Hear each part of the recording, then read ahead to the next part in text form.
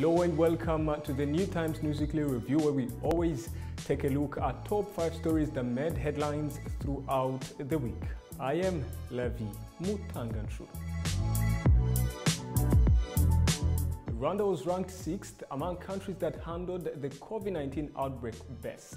The COVID Performance Index by the Australia-based Lowy Institute ranked 98 countries and found that smaller populations and capable institutions were the most important factors in managing the global pandemic.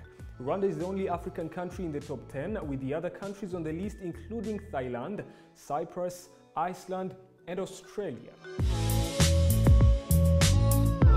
The Rwanda Biomedical Center announced that the positivity rate in the ongoing grassroots COVID-19 testing in Kigali stands at 4%.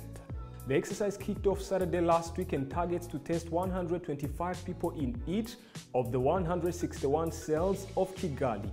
On the 5th day of the testing, RBC said that almost 15,000 people had been screened, and of them, 629 were positive of the virus. In other news, Rwandair is set to begin flights to Central African Republic's capital Bangui next week.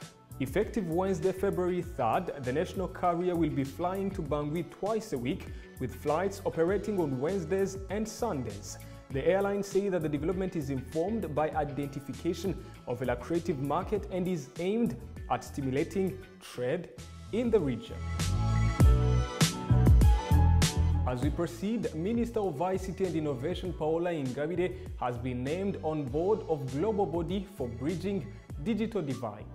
Dubbed Essential Digital Infrastructure and Services Network, or Edison Alliance, the body was launched to accelerate digital inclusion, address inequality, and connect critical sectors of the economy.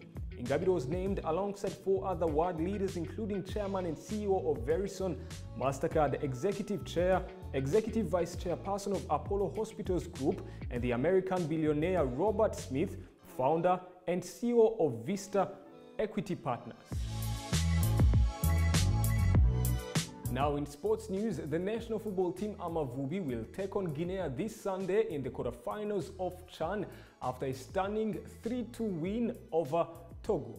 Amavubi are winless in their last 3 meetings with Guinea in all competitions, with 2 encounters having ended in draws, while Guinea won once during the 2019 Africa Cup of Nations qualifiers in 2018.